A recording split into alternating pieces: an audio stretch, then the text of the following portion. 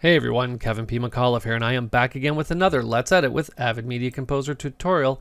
And in this lesson, I know I said we were going to talk about the audio mixer, but I did feel that there were a few more bells and whistles that I did want to add in, because I know that people like to just get in, start editing right away, and then they'll sort of follow along with the tutorials. So I thought it was important to talk about a few bells and whistles. That's why I wanted to do an Audio Basics Part 2 lesson to make sure that you have all of the information when it comes to audio that you need before you start dropping clips into your timeline. Now, as always, before we get rolling, I want to give a big shout out to Video Guys, our sponsor. Don't forget, if you're looking for Media Composer subscription licenses, head on down to the show notes below for the links. You can head on over to Video Guys' website, get that coupon code of MC101 to get 5% off your subscription license. And as always, I want to remind you that if you are interested in one-on-one Media Composer training, you can always send me an email at kevinpmcauliffe@gmail.com. All of the lessons are recorded for you to save for your future reference. And I always give discounts if you want to get in and do multiple lessons to get you up to speed on whatever project you happen to be working on. And last but certainly not least, I want to remind you that if you find this tutorial useful, please don't forget to like, subscribe, and share it across social media to help us get the word out there about Media Composer to all those editors in Premiere or in Resolve who maybe need to jump into Media Composer and get a project done, or maybe you've just been away from Media Composer for a while and you just want to freshen up on some great tips and tricks. Hopefully everybody can get something, whether it's a lot or even just that one little tidbit out of every lesson that we put up on the YouTube channel. All right, so let's talk about some audio bells and whistles. Now, I call it bells and whistles because it's things that are important to consider really when you're setting up your timeline and when you're working with audio, and then we can get in and talk more about the audio mixer and actually audio mixing inside of Media Composer. All right, so let's create a new timeline. What I'm going to do is I'm going to navigate up to Timeline. I'm going to come to New. I'm going to come to Sequence. Now, keep in mind, if you're a Media Composer editor coming from a previous version of Media Composer, this might look a little bit different to you. You'll notice that inside Sequence, we have something that's called Default Template. Control-Shift-and-N, Command-Shift-and-N for all my Mac friends out there. What I'm going to do is just select it, because you will notice that by doing that, it's going to create us a default timeline, how we're accustomed to seeing it. One video track, two audio tracks, and of course we have our timecode track. Now what I'm going to do is just call this New Timeline.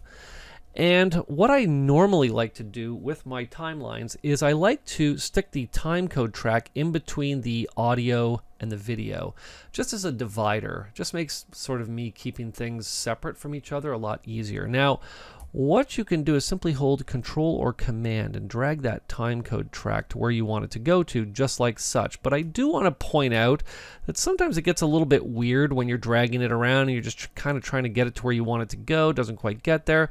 So if you're ever in that situation, always remember, you don't necessarily need to just move the timecode track. You can always, in this case, just grab the video track, and you'll see that that quickly got the timecode divider exactly where I wanted it to go. All right. Now, again, two tracks were created by default. So what I'm going to do is I'm going to set the timeline up the way that I always have it set up when I start a project. And what I'm going to do is just add 6 more tracks. Now, keep in mind, this is the default layout for a mono timeline, alternating left and right tracks when it comes to creating stereo pairs. Now, I'll show you in just a second how you can set this up for a stereo workflow if you want to work that way as well. As always, just keep in mind what is paramount to that workflow is your audio setting. You're going to need to make sure you set the right pan for mono tracks in here to make sure that Media Composer functions the way that you expect it to as you are editing. All right, so I just made 8 audio tracks. So what do these tracks represent? These tracks represent on 1 and 2, voiceover, on 3 and 4, on-camera dialogue, on 5 and 6, effects, on 7 and 8, music. So voiceover, on-camera dialogue, FX, music. Now keep in mind, as you're working, you may have more voiceover tracks, more on-camera dialogue, more effects, more music. What I always do, doesn't matter how many tracks of audio I have, I always keep things blocked off like that. Voiceover, on-camera dialogue, effects, music. This way, whether it's another editor stepping in whether it's been sent to an audio post house and they're trying to track things down, it's very simple to look at all of my timelines and figure out exactly where everything is, because all of the like items are always kept together. All right. Now, this is a bit of a pain in the butt to do this every time, slightly annoying. So what I'm going to do is actually just delete this timeline. And what I'm going to do is head to my settings, believe it or not. I'm going to navigate all the way down to my sequence template. And what I'm going to do is simply double click on it. You'll notice that by default, the sequence template is set up to the default template, which gives me the Media Composer standard default timeline layout of video and 2 audio tracks. But let's now set this up the way that I would set it up, the way that I just showed you. What I'm going to do is I'm going to create a new one here, and I'm just going to call it KPM Mono Default. All right, and I'm simply going to say create. So it's going to create me that preset. What I'm going to do is add the tracks into it that I want, all the way up to tracks 7 and 8. I am just going to save this, and this is now all set to go. So if I was to head back here, I navigate to timeline, to new, to sequence, to my default mono layout. You'll see there they all are, all set to go. Now, of course, maybe there'll be times where I want to work in a stereo workflow. What I'm going to do, head right back in here to my sequence template. I'll just go to the default template here, which is fine. Again, much like I had done before, I'm just going to create a new one. It's going to be called, of course, KPM Stereo Default. All right. And what I'm going to do is, instead of adding 6 audio tracks, I'm just going to add 4 more audio tracks. Because remember, this is voiceover, voiceover, on-camera dialogue, effects, but this time they'll be stereo, and music, and this time they'll be stereo. Let's just save that here. And now, if I cancel out, let me just delete this timeline here. And I come back up here to timeline new, sequence, stereo. There's my stereo layout with voiceover, on-camera dialogue, stereo effects, stereo music. All right. So this is, I'm just going to say, an important starting step. It's a very simple thing to get in and set up, but this way you don't find yourself having to go in, create all the tracks, get everything laid out the way that you want every time. Simple, straightforward, get you going in the right direction. All right. Now, I kind of teased this a little bit by actually having it activated, but let me just talk a little bit about the track control panel. So you might be thinking, the track control panel, what the heck is that? Well, it's actually open now when by default it's not.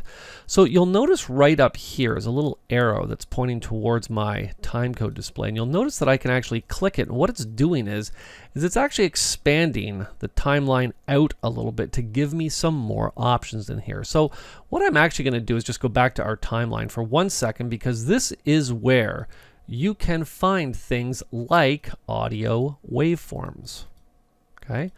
You also can enable and disable tracks from here as well. So if, for example, you had a rough mix on a track that you didn't want the client to hear, you can simply turn it off, play different mixes from different tracks, easily turn them on, easily turn them off. Now, I want to draw your attention to this as well. You'll notice it's got some little keyframes on it. When I drop it down, you'll see that I have the option in here of viewing the clip gain, the volume, and the pan. Now, I'm going to talk about this more when I talk about audio mixing. I just wanted to draw your attention to it so that you know that it's there. All right. Last but certainly not least, inside of Media Composer, much like inside of most nonlinear editing applications, we have the ability to do audio effects. So, for example, if I turned audio track 2 on, I navigate to Tools, I come down to the Audio Suite effects. I have the ability in Audio Suite to do things like, let's put in an EQ, we'll do a 7-band EQ. What I can then do is just simply activate it again. Keep in mind, it doesn't really matter for the purposes of what I'm doing here, whether you understand audio EQ or not, but what I wanted to draw your attention to is the fact that I can apply that right here onto a specific clip in the timeline. However, there may be situations where, let's say hypothetically, you have an issue with voiceover or on-camera dialogue that's across your entire timeline, and you want to get in and add one of those effects as a track effect and not a clip effect. Right down here below our waveform, basically our way to get in and add keyframing to our audio timeline, or the on-off toggle, is these 5 little boxes that you'll notice that if I hover over them, they don't actually give you a tooltip. What this actually represents is our track effect. You'll see audio track effect tool. So now if I got in and I came in and said, well, let's come down to EQ, let's add that 7-band EQ, you'll notice it's mono because the track is mono. This would then be applied to the entire track, not to a specific clip. Now again, keep in mind we'll talk more about these in later lessons, but I want to draw your attention to it. That way, if for some reason you needed to get in and quickly add an effect, an audio effect across the entire track, that is how you would get in and do it. All right, now let me just circle back here for a second because I want to talk about audio waveforms specifically and something that can be quite annoying when you're setting up your timeline displays. All right, so as I just showed you, to get in and to show your audio waveforms, which is obviously an important thing, especially when you're dealing with editing audio, very simple. When you have your track control panel open, you'll see that you have access to it right here, quick and simple. All right, and what I would like to do is I'd like to get in and set up a timeline display that I can save, that I can go back and forth to based on what I happen to be doing in my timeline. So I'll give you an example. All right, let's say this is my standard audio layout. And what I'm going to do is I'm just going to add maybe 2 more tracks. All right, and what I want to do is when I'm doing my standard editing in my timeline, this is the view that I like to have. So what I'm going to do is navigate right down here to the bottom. Now yours will probably say Untitled. Mine just says standard, which is totally fine because I'd actually deleted the ones that I had there for the purposes of this lesson. What I'm going to do is I'm going to save this view and I am going to call it standard. All right, because this is the standard layout that I have when I am editing my timeline. However, if I happen to be doing mixing with keyframes on my audio tracks, if I want to get in and see things like my audio waveforms and things like that, this is where our sequence display or our timeline display is really going to come in handy.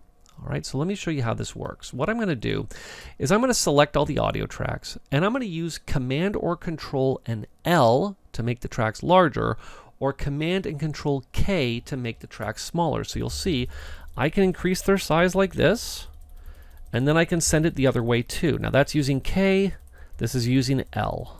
All right, so let's get it nice and large here.